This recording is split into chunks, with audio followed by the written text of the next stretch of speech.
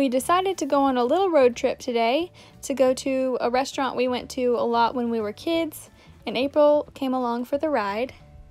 Where we live, they closed down, but there's one a couple hours away, so we decided to go to Fazoli's.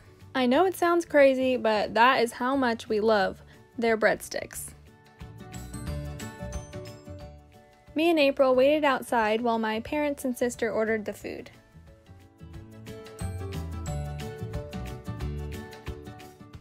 It was so worth it, and April was so good in her little stroller.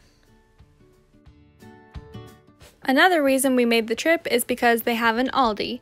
My mom is from Germany, so that makes me half German, and we made sure to stop and get some German chocolate.